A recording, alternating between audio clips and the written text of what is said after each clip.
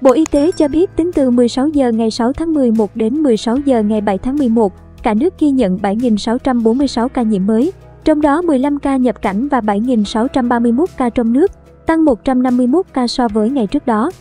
Các tỉnh thành phố ghi nhận ca bệnh như sau: Thành phố Hồ Chí Minh 1009, Đồng Nai 997, Bình Dương 826, An Giang 427, Kiên Giang 398, Tây Ninh 393, Bạc Liêu 298, Đồng Tháp 289, Bình Thuận 279, Sóc Trăng 238, Tiền Giang 233, Cần Thơ 210, Cà Mau 184, Đắk Lắk 151, Bà Rịa Vũng Tàu 150, Vĩnh Long 128, Long An 119, Hà Giang 116, Bình Phước 114, Trà Vinh 75, Hà Nội 72, Bắc Giang 70, Bến Tre 64, Khánh Hòa 60, Hậu Giang 56, Phú Thọ 51, Bắc Ninh 51, Nghệ An 50, Ninh Thuận 48, Bình Định 46, Nam Định 46, Thanh Hóa 45, Đắk Nông 44, Quảng Ngãi 41, Gia Lai 29, Thừa Thiên Huế 29,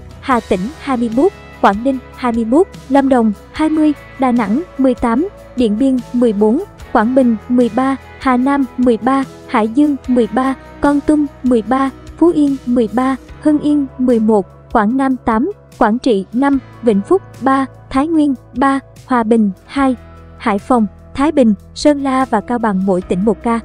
Kể từ đầu dịch đến nay, Việt Nam có 968.684 ca nhiễm.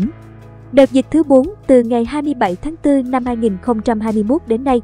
số ca nhiễm mới ghi nhận trong nước là 963.757 ca, trong đó có 837.585 bệnh nhân đã được công bố khỏi bệnh. Có 6 tỉnh thành phố không có ca lây nhiễm thứ phát trên địa bàn trong 14 ngày qua: Ninh Bình, Sơn La, Yên Bái, Tuyên Quang, Bắc Kạn, Cao Bằng. Các địa phương ghi nhận số nhiễm tích lũy cao trong đợt dịch này: Thành phố Hồ Chí Minh 438.624, Bình Dương 238.905, Đồng Nai 72.173, Long An 35.761, Tiền Giang 18.104. Có 1.301 bệnh nhân được công bố khỏi bệnh trong ngày, nâng tổng số ca được điều trị khỏi lên 840.402.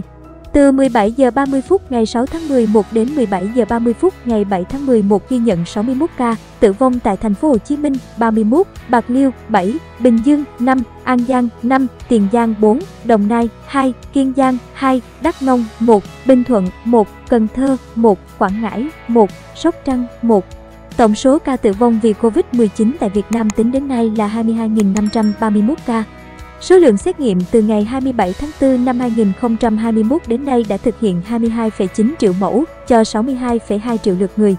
Tổng số liều vaccine đã được tiêm là 89,6 triệu liều.